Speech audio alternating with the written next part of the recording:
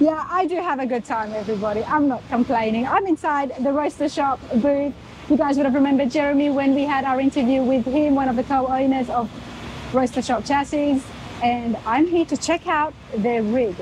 That's right. I do love the big trucks. We checked out Bradley Gray's awesome, beautiful red setup.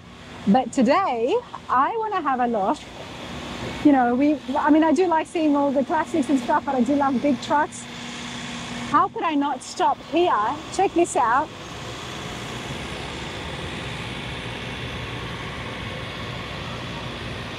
Now this is pretty sick.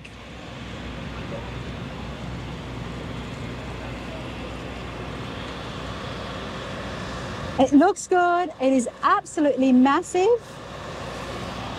I want to know how they store so many cars and trucks, because these guys do build them, of course. There is a shop at the restoration shop at the Roadster Shop, but they store all of these chassis. So, and these things are big. Check it out. All of these go inside that massive trailer. And we're going to find out exactly how they get stored and how do they fit all of this in, as well as finished cars. So that's what's going to be happening right now. Curiosity has led me right here to check out that awesome, massive, big truck. I don't know exactly what it is. I know it's a Peterbilt, but we're going to find out some more details in just a moment. All right, everybody. So I'm here with Brian. Come over here, Brian. How's it going? Good, good. This is what holds all those beautiful chassis. Yep. What is this? What are we looking at right now? So this is a 2022 389 Peterbilt long nose. So it's a 605 horsepower X15 Cummings motor, flat top sleeper, all the sexy stuff on it. It looks good. Can I just put it out there? Thank you. I'm absolutely loving it. I love the fact that it is so big and long. Check this out. You know, I was telling some of your colleagues that I think this is the biggest trailer here. It is, yeah. It's a 56-foot long trailer. Most trailers are 53 foot, so it's a little longer. 295-inch wheelbase on the tractor, so it's got a nice, respectable stretch. Wow. I'm loving the whole front end, and there is so many crazy, I am going to say rat rod ideas going through my mind on the stuff that you can do and be creative with the Peterbilt. But that's not what we're talking about. Today we're going to have a look at just how cool this is, and as well as that we're going to look inside the trailer to see how these chassis get stored. Yep. So first of all, my curiosity leads me to this. What is this? These are the air cleaners. That's the air cleaner. Yeah, okay. so because there's no real way to get air like a normal car, since the radiators on these things are so massive. So all the air cleaners are on the outside of the tractor. And that's the entire radiator right here. Yeah. So you can see it's pretty big. Well, this is how people will know exactly how big it is. That's how big this truck is, okay? It is a Peterbilt, of course, and they were made like this, but this is pretty cool. So the bumper flips up when I get close to curbs. I can show that.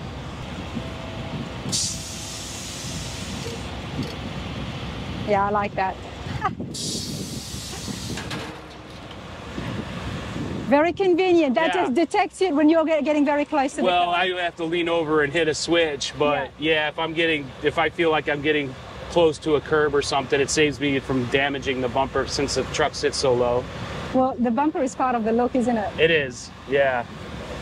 And not only that, let's have a look inside here. Now, Brian, how many days do you think that you are on the road before we have a look at your living quarters for most of the time? Fortunately, I don't have to sleep in the truck very often.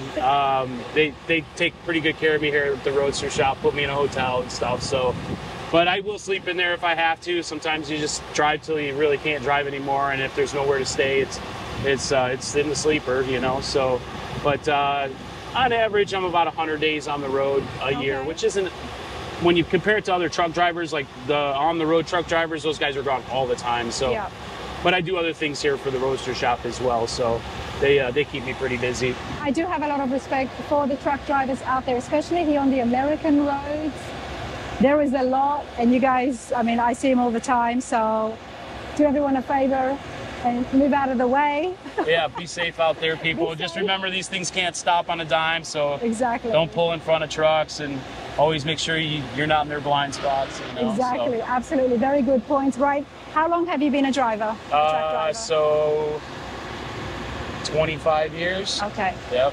Very experienced. Is this the biggest haul you have had? So I've driven large trucks, but this is the longest trailer that I've ever pulled, and it's certainly the nicest truck that I've ever driven. Okay. Yeah. And I'm guessing, I'm not a truck driver, but I'm guessing there's a big difference between driving a truck and driving a truck that is then towing a trailer filled with millions of dollars of cars and chassis and stuff. Yeah. So it's a pretty important job to be able to, you know, to do both and not just jump in and hammer down, you know, so. And you've got that all on your shoulders. Well, let's see how comfortable you are. Yeah, come on up.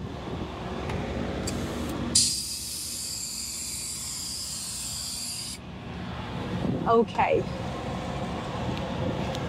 I don't know, I think anybody who likes trucks would love these big, massive Peterbilts. First of all, Brian has just aired out the seat, so I'm super low, which is why my view is just going to be of the dashboard. But check it out, a lot of gauges. What's happening here? What is something that you can tell us? I know there is a lot going on. There's a lot going on. So, I mean, the big thing is just keeping an eye. I mean, all of these things are like your dummy lights on a regular car, except they're all there. So you just can keep an eye on things, oil temperatures and stuff like that. And this here is different. This is the addition. Yeah, so the biggest difference between a semi-truck and a regular car, of course, is your brakes are hydraulic on a car. Well, on a tractor trailer, semi-truck, they're going to be air brakes. So there's no way to put this thing in park except for to set your brakes. And you have to use both of those knobs? Yeah, so one is for the tractor and one is for the trailer. And I engage both when I stop. And that's an emergency, kind of like the emergency brakes. It's like an emergency brake, right? But it's a spring-loaded brake that applies pressure. So now in this truck, being as modern as it is, fortunately, this tractor is actually equipped with full disc brakes all the way around. So that makes a huge difference for stopping and heating the brakes and everything like this. Okay. So, another interesting thing that you don't see in a regular car. So even if you're familiar with manual cars, 5-speed, 6-speed. So this is an 18-speed. 18-speed. Yeah, so it's a little different on how it shifts. It's a little different on how you shift it. You shift these trucks with more like with the RPMs in mind instead of just shifting when you feel like shifting. I don't use my clutch except for to start out, so you don't have to engage your clutch every time. It's called double clutching, but you're not actually using your clutch. So you're using your RPMs on your engine to make sure. You can still shift the gears without the clutch. That's right. Yep. And is that because this is a modern truck? No, that's just how they've kind of always been, you know. So it's just how you've been able to do it. Some guys still use the clutch; they double clutch using their actual foot, but. That's a lot of work, so. Especially when these are designed to be on the road for so many hours. Yeah, yeah. About 18 speeds. Yeah, 18 speeds. What do you use 18 speed for, the eyes? Because, yeah, so they're real small gears because it's all about pulling. So the gears are really low, and until you start getting into your high sides gears, and then they get bigger and bigger and bigger. Well, you start climbing mountains, and that little bit of speed you lose means you have to shift. Well, sometimes that it's too slow for one gear and too fast for the other, so you have basically what are like almost like middle gears. Wow. So you can change each gear has a high and a low, and then there's a high and a low side. So wow, very complicated English. It's really not, but yeah. To me. Okay, and now you've got, so this is the gauges for the trailers, air and pressure. Yeah, the tractor and trailer. You know, of course, we have oil pressure or oil temperature, so behind my phone thing. So, but it just kind of lets you know what the truck's doing. And the main thing is, you know, keeping an eye on your air pressures too. If you ever have an air leak, the brakes will engage. all by themselves. It's a safety thing. So if you lose an air pressure, you really kind of have to get off the road fast. But on something like this, it's not really something you worry about. But older equipment, that can be a problem. Okay, well, this is the radio. Who can we talk to on the radio? I don't know. Is there some secret code with all truckers talking to each other? You know, it's like you see on the movies, Breaker 19. You know, so. Can you communicate with other truckers? You can ask if anybody's out there. So, Breaker 19 for radio check. Yeah, we're kind of far from the expressway, so. Well, I'm not surprised because I had phone reception was having trouble here, so. Yeah. Okay, but that's pretty cool. So, in case you do get stuck somewhere, and you can always call out. Yeah, old school truckers still use these things. A lot of the modern guys, they don't really care about them. But the old school truckers, you know, they call them large car drivers and stuff like that. So we still communicate with each other. You're in a traffic jam or something. You want to know if there's a lane closed, so you try to find out what lane's closed so you can prepare yourself. You're not trying to fight over at the last minute, you know. And then that's why you are closer with, when you're closer with the other trucks, then you can all communicate. Yeah, some of these guys have they have like basically hot rodded CVs where they can talk pretty far. It's almost like a ham radio, you know. Wow. I mean, they can go miles down the road. And mine, I really haven't done much to it yet, so, but yeah, you can get those things kind of tuned up the same way you do like a car. But that's pretty cool. Now, we've got a bit of a window for light, and then if you get really tired, you can always take a nap. How common is it to have beds in the trucks? Every over-the-road truck that you see on the road will have a sleeper of some sort. Because trucking companies, big trucking companies, aren't going to pay the hotels that it would cost to put their drivers up, so they have to be able to sleep somewhere. Yeah, but this is pretty nice. I mean, if you ask me, yeah, it's heated and air conditioned, and yeah. This is pretty comfortable. Now let's see how comfortable those chassis are. All right. And the inside of the trailers, everybody. Oh yeah, super cool. All right, where should we go around to the back? Yeah, we can go around to the back, or if you want to go through this way through the booth, or let's do that. Whichever. That way we can have a look at the chassis and the size of them, so you get an understanding of how much room there actually is.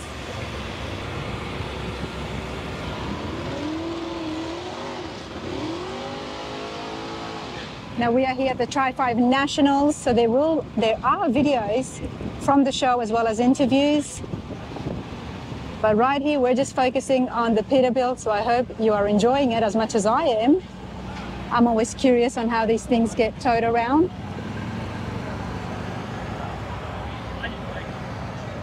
Now, you guys have got setup that happens at some shows. Every show we have this is our setup. So any big shows that we do, we don't do anything smaller as far as like smaller pop-up type set. So any shows we do, this is what we bring out, and this is pretty much what you can expect to see.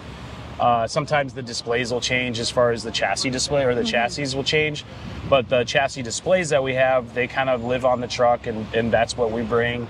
And it's a pretty big display, can we just say that? It is, yeah. So it's the awning's substantially larger than a lot of guys. It's 25 foot, and of course it goes the entire length of the trailer. So 25 foot out, and then 56 foot deep. And this is connected to the truck as well? Yep, this is the whole unit. Yeah, so truck and trailer. Okay. All right, so show us, how do we put some of the chassis in here? Yeah, so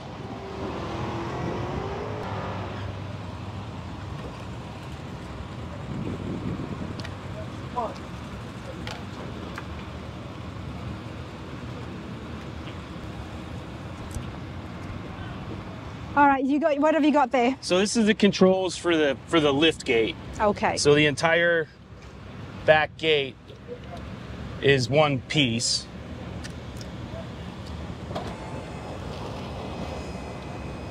So on a standard, load in or load out, or anytime we're putting anything in here, of course we got to put it through the back door. We don't have anything big enough on the side, so.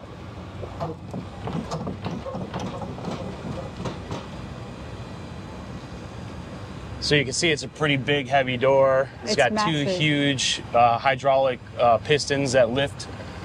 And then it has a mechanical style screw that actually brings the door up and down. So we can lift a car, or even we've even had trucks on this, you know, Wow. pretty big trucks. We can actually lift that up, and that second story up there is an adjustable floor. So depending on the height of the vehicle, That can go up or that can down. go up and down, and then of course this will come up to meet whatever side we It want. then acts as a lift. That's right. Oh, that's pretty cool. So Wow. yeah, so we would open this, and then of course this slides out, you know, and then it opens the ramp comes out. So we can get it pretty low. So Roadster Shop builds some pretty insanely low cars, so it's pretty important to have a gate or a lift gate or door that you can get the car on it. You want to go for a ride? I do, Brian. Okay. I want to stand here and let's lift this thing up. All So right. one, we can see the upper level. And 2, I want to go for a ride. But check out the inside here. Wow.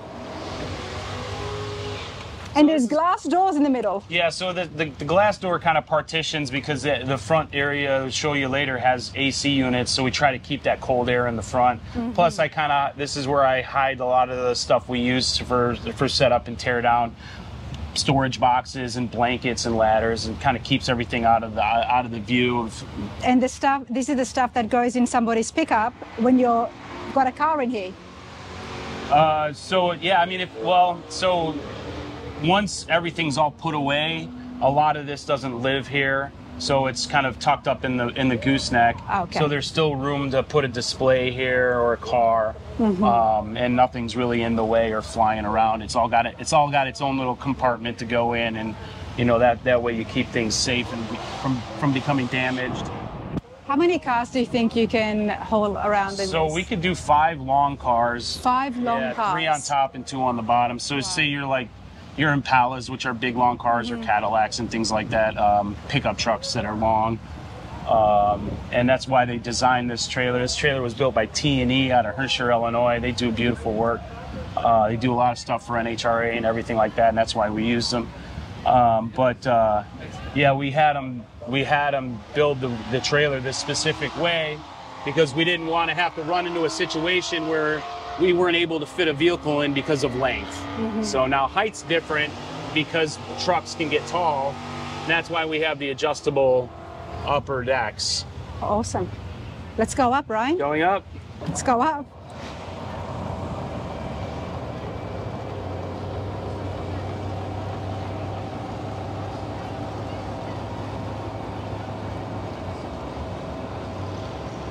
You never know what's going to fascinate me, but always be sure that when there's big, massive rigs like this, I'm always drawn.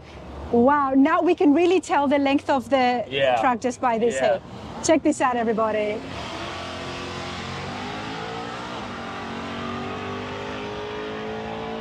Yeah, that.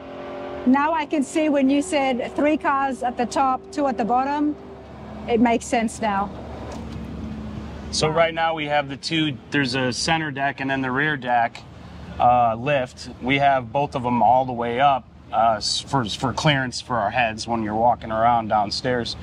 But generally these 2 would go down a little farther so they match up with the very front area. So you could drive a vehicle from all the way back here straight across. Wow, this is so convenient. Isn't it convenient? I mean, this is very convenient. Oh, man, this is a game changer for us. Yeah, I mean, this is exactly what Roadster Shop needed. Being as big as we are and as busy as we are, and you know, all of the things that we do and stuff. So it's a perfect vehicle for the shop. It's not just perfect, it's super cool. Yeah. No wonder you're happy. No wonder Yeah, you like man, driving I'm this. so blessed to be able to do what we do. I bet you're the cool kid in the parking lot of all the other truckers, Yeah, right? get a lot of thumbs up and a lot of photographs. Yep. And people, yeah. So They come up to you and be like, hey, can we see inside? Yeah. This is super cool. But I do want to go inside here and have a look at the glass doors or the glass partition. Okay. Right there in the center. And see what else is happening. But Super cool, and it's fully air conditioned as well.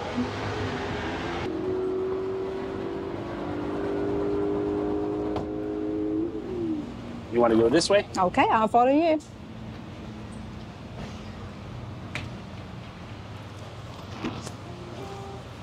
Look at all these lights. So it's kind of lived in right now, so apologize for but this is kind of where we store all the things that we use to put the tent together, to put the awning up, and this is all the tie downs that then get connected to these things. Yep. Yeah. So I try to keep my tie downs up there so that I don't have to keep remembering exactly how we did everything, and so it always goes back the same way. So those tie downs stay up there. And then, of course, we have all this other, tie downs and I know these from seeing some of the other trailers that the cars get hooked onto the. Yeah, so they have basically what are these rings, and they snap right in, and they're super strong. So, and then once they're in there, you can kind of strap down what you need to strap, or if it being the track that's pretty much the entire length of the trailer, you have all these different ways you can tie stuff down, and in case you have different cars or different displays. And with the chassis, most of the chassis that I've noticed over at the Roadster Shop that you take out to the shows, they all have got the tires and wheels on them. Yeah. So it does make things a little bit easier. Yeah, they roll in and out pretty easy. And what do you use to move them? The chassis? Yeah.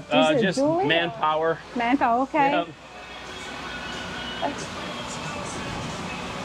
All right, Brian, talk to me. There's a lot of storage happening here. I feel like I'm almost in a kitchen. Yeah. Yeah, so that was another big thing for us that we wanted to be able to do, because we do SEMA, when we go out west and we know we're going to be away from the shop for a while, we want to make sure we have everything that we what we need. We don't want to have to ship anything if something's forgot. So we have a lot of compartments where we can store things, things that will permanently stay on the truck, and it's just a big help for us not to have things laying anywhere while the truck's moving down the road. Everything has its spot where it's supposed to be, and so it's pretty regimented and a pretty routine how we do it the same way every time. That way nothing gets damaged or lost. Okay. So there's a lot of tools in here as well, I'm guessing. Yeah, just basic tools, nothing like a like a full setup, but we got the basic tools, socket sets and things like that. We carry impacts on here because being a chassis manufacturer, of course, you do sometimes have to throw on different tires if the customer. Well, everybody's seeing this at home. All I'm thinking about is anytime you have a trouble, just come over to the Roadster Shop booth. Right. Yeah. Find the tool you're looking for. But yeah, it's funny. This is just basically a big traveling family. What we do, we're very blessed to be able to do this, is work in this industry. And I've known a lot of these drivers, and I've been in this industry for about 15 years. And all of the drivers that drive a lot of these other trucks, we see each other week in and week out. So we're always trying to help each other. And if you see somebody broke down on the side of the road, you don't drive past them, you pull over and make sure they're okay and stuff like that. So we love that. Love that mentality and attitude right there, because it is evident and I have seen it happen. Yeah. Absolutely. But this is super cool. A lot more compartments. So how long does it take for you to do the setup? So on average, it's about a 2.5 to 3 hour setup, and that's with setting the awning up, getting all the chassis and chassis displays where they're going to be, because sometimes we do change out our chassis so things fit differently. We want them always to look nice and presentable, things be proportionate, so the big thing though is the cleaning. So the truck itself, it takes me, so I'll get into the venue a day early if I can, and it'll take me an entire day by myself just to clean the truck. Then because this does not look like it's been driven for so many hours. Yeah, everything is shiny. It's still pretty new truck, but yeah, it gets dirty fast. So you've got to clean it up as soon as you arrive to the shop. Yeah, I'll wash the truck, hand wash it, and then of course if I need to do any polishing or anything, and take care of that stuff, and then because I don't want the sales guys to have to worry about that part of it, because technically that's my job, So, and they do so much anyways, So. Well, I'm glad you did, because otherwise, how would I have been drawn over here? I'm like, look at this shiny big white truck. Yeah, it's pretty eye-catching. Absolutely. 2-3 hours to set up, and he's packing up a lot quicker. Usually it's a little faster, you know, because the long part about the setting up, of course, like I said, you're placing everything exactly where you want it, and the wipe down and the cleaning of the chassis and all the displays and stuff like that. Where at the end of the show, you know, we can just start putting things right where they go and where they ride down the road. Because it's only going back to the shop where you can fix things up there. That's right, yep. So then we disassemble the awning first and get that down, and it all has its own little, you can kind of see them up there, the racks. So all the awning goes up there and has its spot. And we can take this thing, the awning down, comes down pretty fast. And then the rest of it's just kind of situating things, getting everything back in its place, making sure nothing's moving, strapped down properly. And so it goes pretty quick, maybe hour and a half, hour and 45 minutes, depending on what chassis we have with us. Sometimes we'll have to stack chassis, like in this case. You can see there's 5 chassis out there, but there's only 3 spots because I have the 2 displays that live here on the bottom floor. That was awesome. Everybody, Brian here from the Roadster Shop. We're not done with the Roadster Shop. There is going to be, hopefully soon, a full shop tour to show you exactly what happens inside the shop. We've had a chat with one of the owners previously on the channel. We have seen the chassis. Now we've seen the rig and met a very important person, because without you, none of this will come to the shows. Oh, thank you. So we can't see it. So the next step is definitely to have a look at the shop and get a bit more background onto how everything got started. But Brian, thank you so much. You're so welcome. Appreciate it.